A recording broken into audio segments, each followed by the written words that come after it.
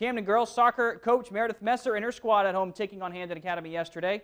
13 minutes into the game, Camden's Charlotte Messer with the free kick. She bends it like Beckham into the back of the net, using the wall of defenders to screen the goalie, putting the Windjammers up 1-0.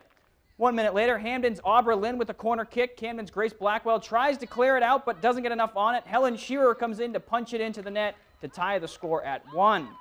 Under 20 to play in the first half now. Christina Kelly gains possession for Camden. She doesn't need any help here against 3 defenders. She'll make one move to the right, then another to the left right there, and score to put the Windjammers up 2-1. Some nice moves there by the freshman. Camden's offense continued to roll to a 7-1 victory as the Windjammers improved to 7-1 overall.